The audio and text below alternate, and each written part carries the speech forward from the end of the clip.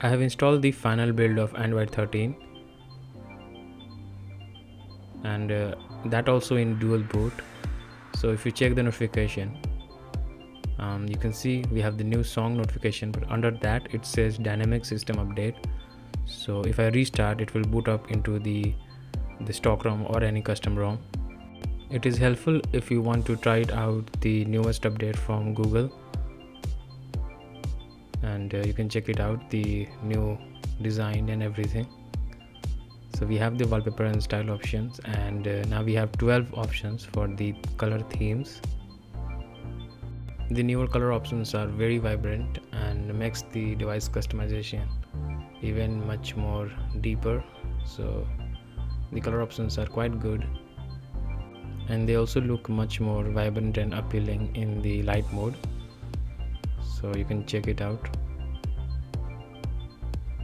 in the settings, and even the keyboard, everything gets applied and it looks quite good. And even though it's the final build of Android 13, the themed icons are still in beta. Now let us see how to install it in the dual boot. Use the Treble Check app and make sure the first two options are supported, then only proceed. And also I'm using the Motorola Moto G 5G. Then we will need the Android 13 GSI image.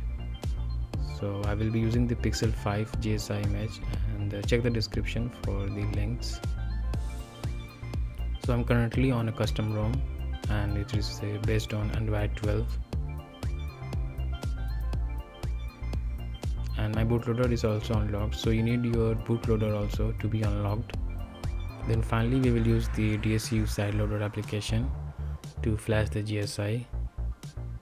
So first, when you open it up, you need to set up a folder, and then go to the preference, and you can set the size you want to allocate for the GSI. And I'm using the root mode, but I've already made a video to use the ADB or wireless ADB, so you can also check those. The root mode is quite easy because you do not need to run any commands. So after setting it up, just restart your application. Then we can just tap to select our GSI image. So locate the file,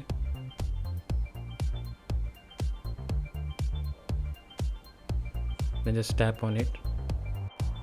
Now check everything is okay, and then just click on the keep the screen turn on, and now we can just click on the install the GSI image. So it's going to give us some warning if we have already installed it previously. And now make sure everything is in order, then just start the process. So it has started the extraction process, and this will take some time, so just leave your phone aside for the moment.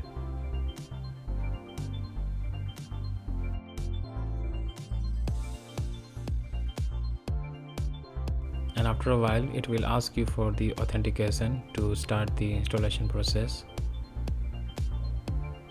And you can see it says that the installation progress can be seen in the notification. So you can see here, and this will also take a long time. So again, just set your phone aside.